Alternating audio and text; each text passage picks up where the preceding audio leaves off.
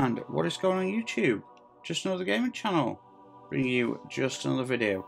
So here we are, guys. We're going to visit XUR, and he is at the rig on Titan. So we're going to head there now. Now, I've only got 74 legendary shards, so I might have to revisit him.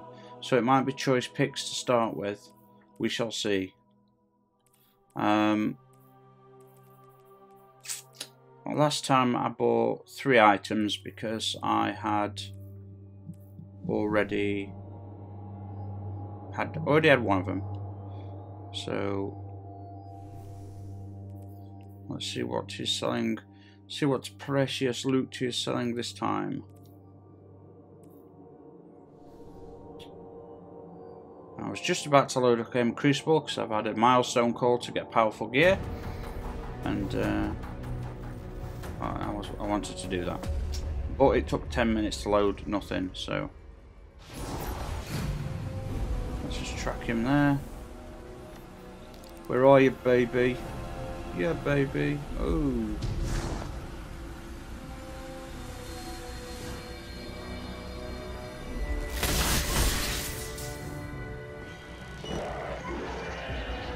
Just downstairs. And here he is, ladies and gentlemen. It's agent of the tentacle. Ooh, look how protrude. Oh, go away.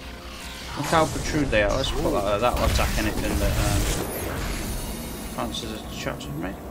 So let's see what we've got this week. Zerarunus Maximus Aronis. Oh, beautiful. Oh, you know what? I just got those. I've got that. The Dubious Volley, the Word of Coil. I mean, I don't have the ACD feedbacks. So that's pretty awesome. So anyway, guys, the Word of Coil. Everyone's probably seen this bad boy in action now. Basically, it shoots an array of heat-seeking missiles or a volley of missiles. If they split off and hit random targets, or you can put them all into one target, and it automatically reloads ammo on pickups. Now, apparently, from a distance, it can be a pretty hit and miss. But when you get up in there, this thing decimates enemies, large groups of enemies. So yeah, you've got the trait there, mechanized autoloader.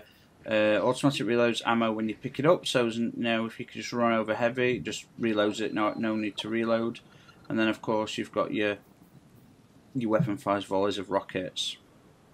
So I can't preview this for the hunter. I've not tried it yet because I thought it was for the warlock for some reason. I don't know. But yes, visually marks targeted enemies and deals more damage to low health marked enemies. So basically, as you're scanning targets, anything that's low health, suddenly you do more damage. That could be pretty useful. That'd be fucking really good in PvP in Crucible. Can you imagine that in Crucible? I certainly can. So I have that. Now the Sunbracers, you don't get your double grenades like you used to with the Sunbreakers. It just merely extends the time. I'm reading signs of hive ritual activity. It extends the time and you sell a grenade like the original does, and grenades, yeah, and it grants grenade energy on solar melee hits. So not as good. It turns like the pulling back on this double nade thing.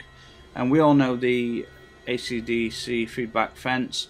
Melee kills build up. Oh, okay, they've changed this time. Melee kills build up explosive energy within the ACD feedback fence. Being struck by a melee attack unleashes this energy in a devastating explosion, and it increases your armor's mobility. Okay, so originally every time you got melee, you get an electric shock, which took, you know, all your shield off and half your health ish. This time, when you get meleeed, it builds it up till it's unleashed. So that's pretty interesting how they've changed that. So I'll be picking up some of those. And that's XUR this week, ladies and gentlemen. I hope I didn't... You know, normally he's got more... You know, from Destiny 1 there's more stuff, so usually it lasts a little bit longer. But I hope you appreciate that I've managed to get it done on time-ish. And thank you so much for watching, guys. And I'll see you on the next one. So cheers.